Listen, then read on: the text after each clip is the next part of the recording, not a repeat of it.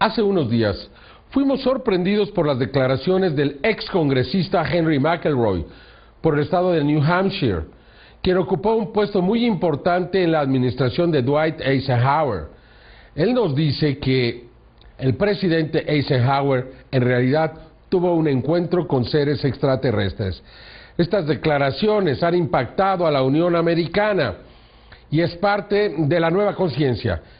Escuche usted directamente a este congresista. I would like to submit to our nation my personal testimony of one document related to one of these ongoing topics, which I saw while in office serving on the State Federal Relations and Veterans Affairs Committee.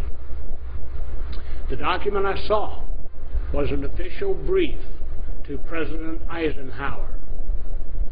To the best of my memory, this brief was pervaded with a sense of hope, and it informed President Eisenhower of the continued presence of extraterrestrial beings here in the United States of America. The brief seemed to indicate that a meeting between the President and some of these visitors could be arranged as appropriate if desired.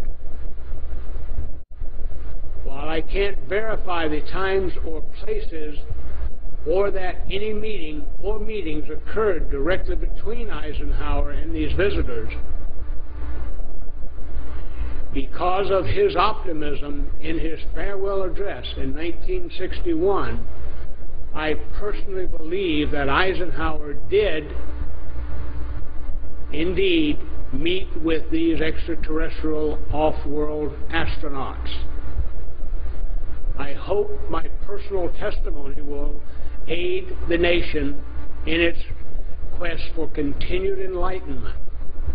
I am honored to follow in the footsteps of those who have come forward with their personal testimonies, those who deserve the admiration of the American people for sharing their accounts publicly in an effort to elevate our knowledge to a higher understanding of our existence.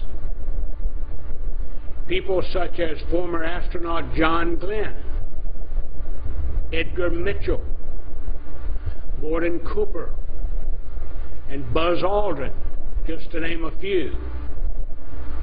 Former presidents Ronald Reagan and Jimmy Carter, Captain Bill Newhouse of the United States Marine Corps, Lieutenant Colonel John Williams of the United States Air Force, Colonel Philip Corso, Sr. of the United States Army, Commander Graham Bethune of the United States Navy, along with David Hamilton of the Department of Energy, Donna Hare of NASA, and James Coop of the National Security Agency. I would also like to thank the countries of France, Brazil, Britain, Russia, Italy, Denmark, Sweden, Norway, New Zealand, and our neighbor to the north, Canada, Uruguay, and Australia, for also opening their files to the citizens of their countries and allowing them access to information that is so very important to the evolution of humanity. I thank you for allowing me this opportunity to have a small part in doing the same by sharing the information I have given you today. Thank you very much. And I'd like to thank our communications crew for helping us make this happen today. And I'd also like to